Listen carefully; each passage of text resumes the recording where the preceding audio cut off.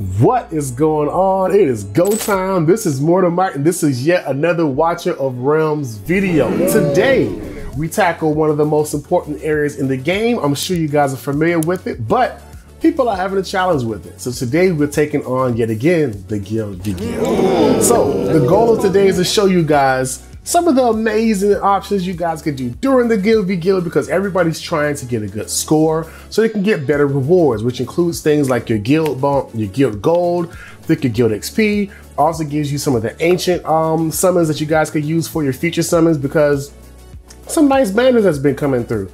And it's nice to have a little bit extra that might get you that legendary lord you've been looking for. Plus, there's some new legendary lords jumping into the game, like Valderon's gonna be coming soon. There's a new one for the Piercers faction that actually looks like he does a lot of damage. It's interesting because most lords, for the most part, don't do a lot of damage. For the most part, they don't. The majority of them are just, really good support champions, and they have a lot of stuff in the kit that helps everybody around them. But except for maybe Sokadins and like Valderon, and I know I'm missing like a blatantly obvious one out here, but those are like some of the ones that do. And Twin Fiend, for the most, he does damage. He's a damage dealer, sure.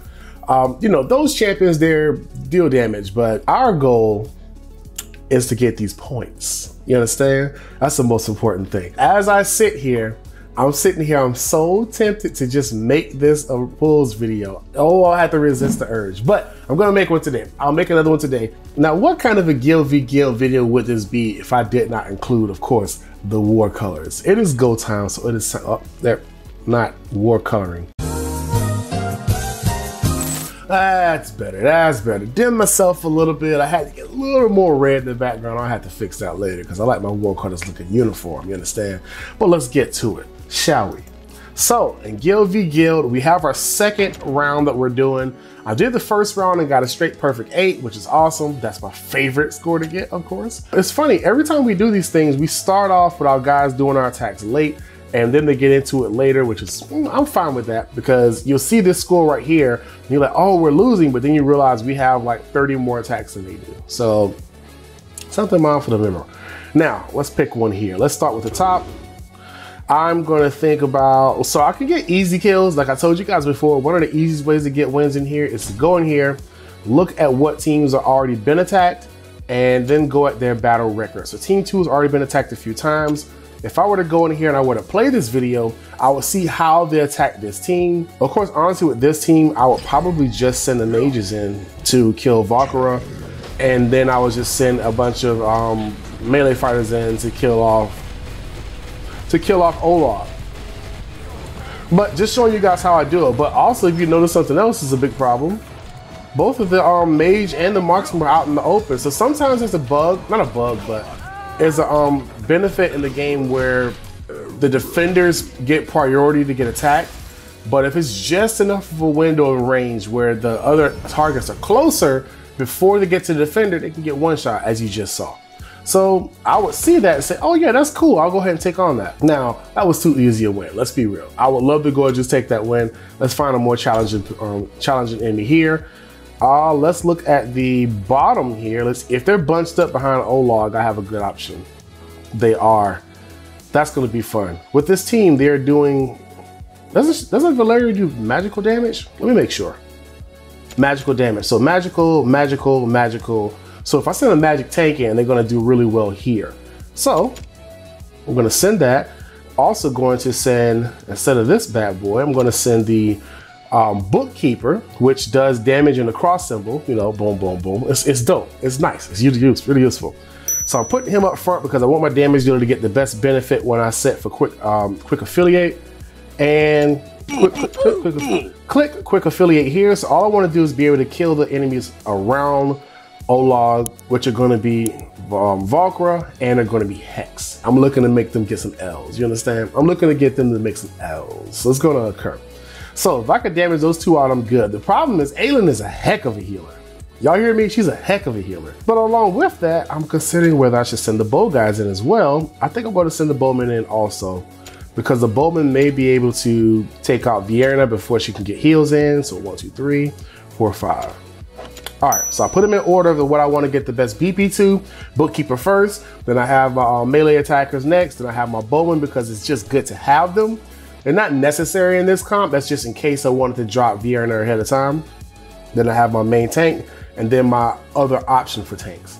I like the main tank because he does great defense and great offense. He's super tanky. I think he has like 2 million HP? It's a lot. All right, let's go. So first things first, I'm sending off my tank because I want my tank to be able to soak up their ultimates, get rid of as many of them as possible. Vierna's ultimate is almost irrelevant here. So I'm going to go ahead and send my bookkeepers because I want this to be an early match. I think it's going to be an easy one. This feels like it's going to be an easy match.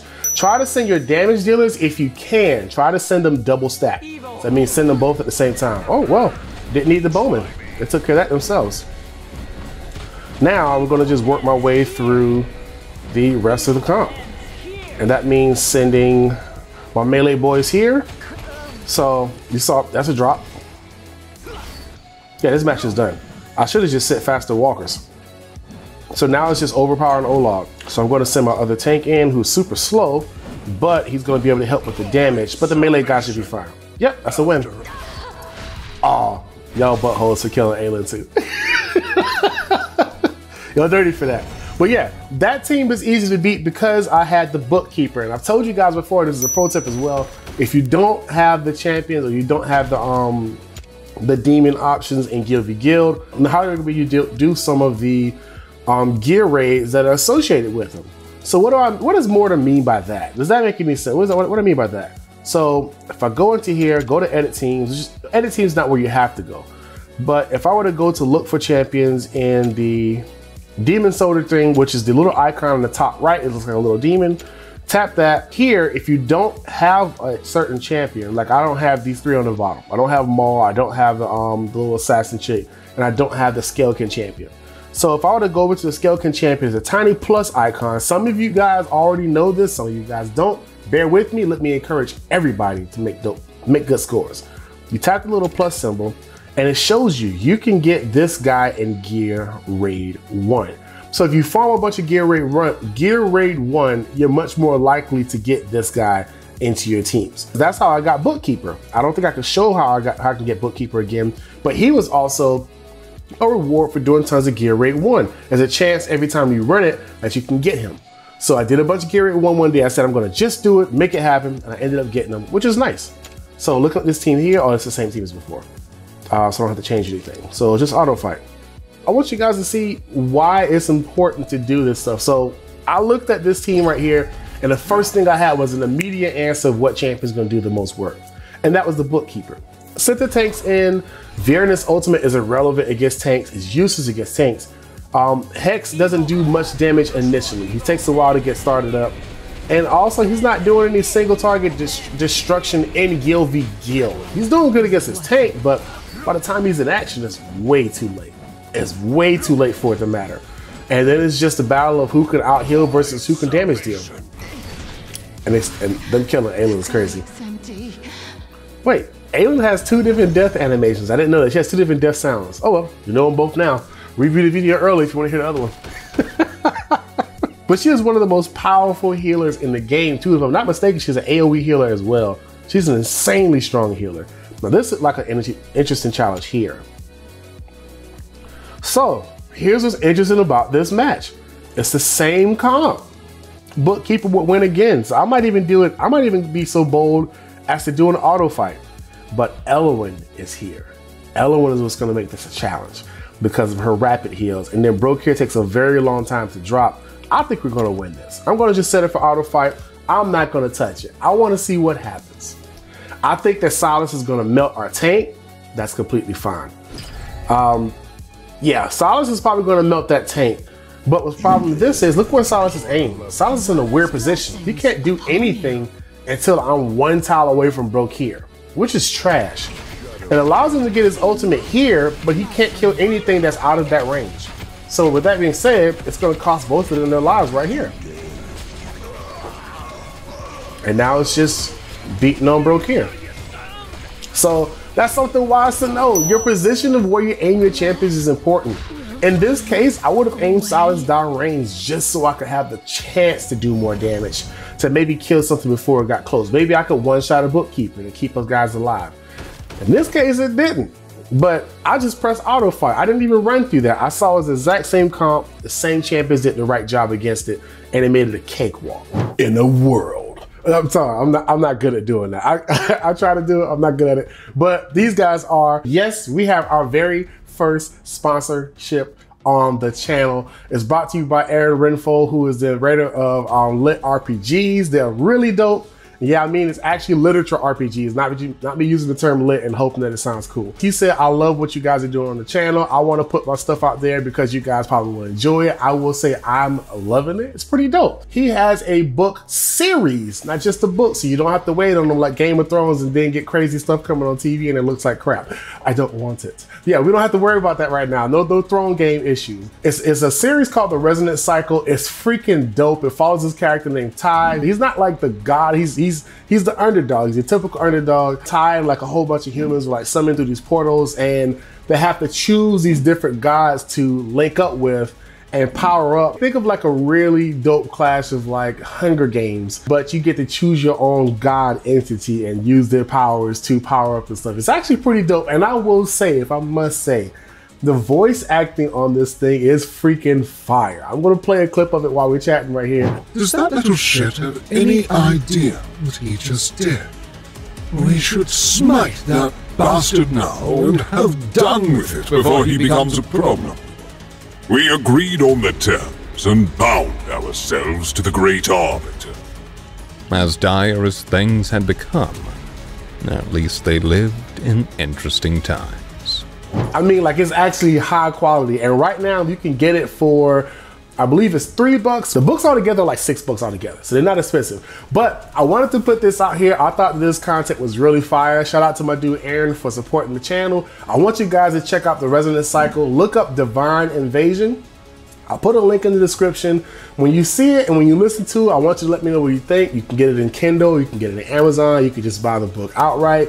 But I want to get you guys feedback. And in the review section, tell them Mortar Mike sent you. Give them some 5 stars. My dude's dope, and show them that he made the right channel for supporting Mortar Mike. This has been your boy Mortar Mike. Let's get back to the video, shall we? Yes, in a world. You guys see I'm tapping them and going straight into the battle with them, because I want you guys to actually see what the issue is when you see these teams. And then I want you guys to go for the demons that you play with so that you can have the right options when it's time to battle them. Nothing's worse than you see a way to beat a team and then you can't beat them because you didn't do gear raids or you didn't do guild boss to get the stuff that you need for it.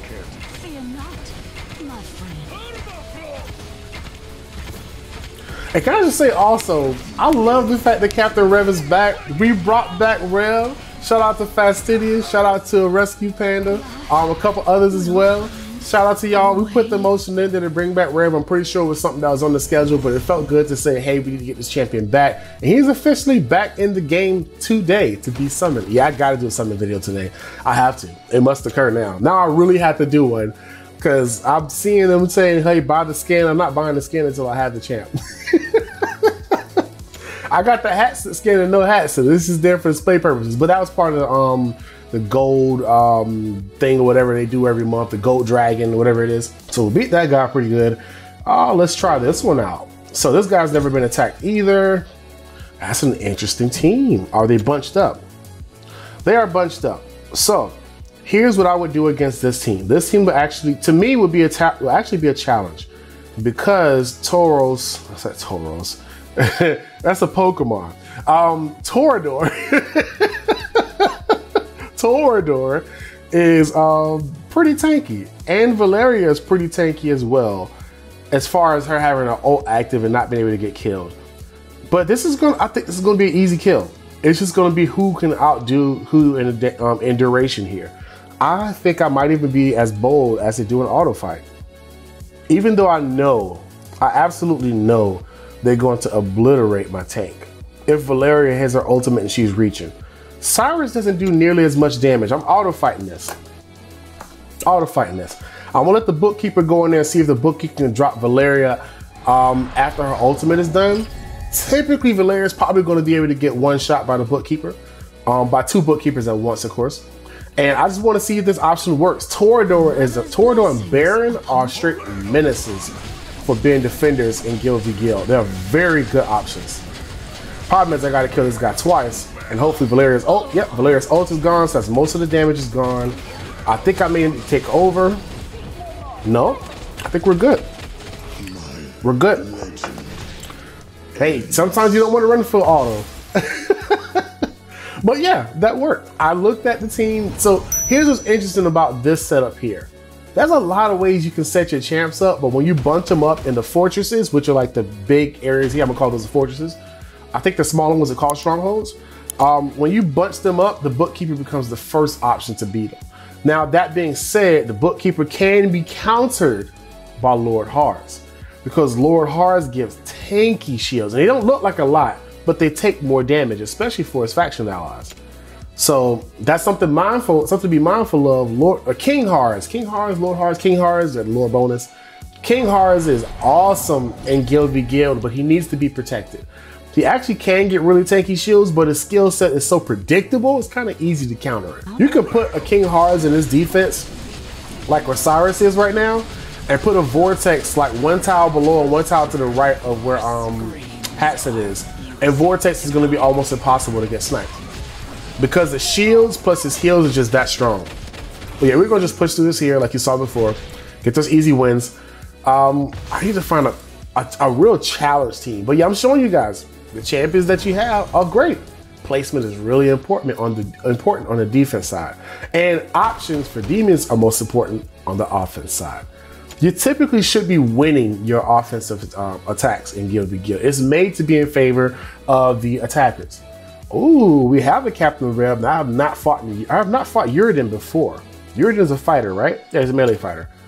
Interesting. That's a dumb cut. There's no healers. Oh no. Well, so you know what's going to happen here. This is a throwaway team. He's literally not even. Does he think Volka's going to heal them all? Auto fight. If they don't have healers on their team, it's a guaranteed win. Just go ahead and tell you now. Send in your big AoE damage dealers and wrap it up. Let's see it here. My tank is pulling up. I guess he was thinking Ajax is going to do something here. They have no healers. My tank is doing work. Now, he's got the tank down. Captain Rev has to get kills to rev up. Bookkeeper just dropped 4 champions at once. Let that set in. This is why you want to have the right demon champions for this concept. This has got to be the easiest Guild v Guild that I've done. No disrespect to Xandadu or whatever his name is. No disrespect to him, but hey, put a healer on your team, man. You have a whole bunch of squishy champions. I hope that he sees this video or share it with them, or share it. You know what? Not just share it with him, because I don't want that to seem offensive. A content creator is making content specifically against you. That's not what I'm after. But I want you guys to also share this with your guilds so that they can see what they're doing that could be fixed. I looked at this team and instantly knew I could beat this team. It wasn't even that, oh, it's possible or it's going to be tough. It was an instant win. I guess he was thinking that Volka and Wrath are going to take some heals. Wrath doesn't stand a chance against that tank. And what's cool about this, just look at this shot. Look at this shot. Everybody. Single hit. Everybody died. Volka kind of was surviving the first hit. It was an easy shot because there's no healer and there was no defender. You need to have those two in there because the defender can stall in the front and get tons of heals from the healer. Without that, they're just squishy champions. Was that all 8 battles? I think it was. Yeah, that was all 8 freaking battles.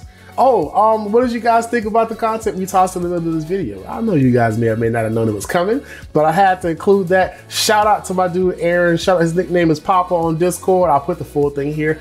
This dude is a beast of a freaking author. I want to thank him again for allowing me the opportunity to make that content, you know, and being the very first sponsor for the channel. I so appreciate him for that. I hope you guys are having an amazing freaking weekend.